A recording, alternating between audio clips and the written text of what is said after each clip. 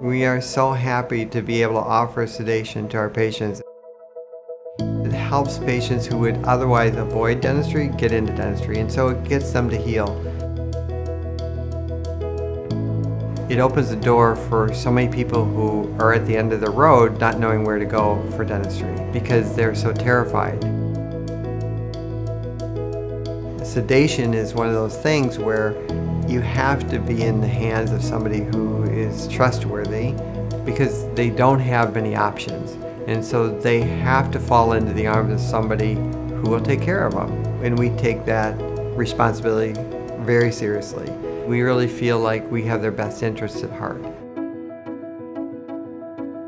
I'm so glad that we are able to do sedation for our patients. There aren't many dentists that are certified for IV sedation. It's not available many places.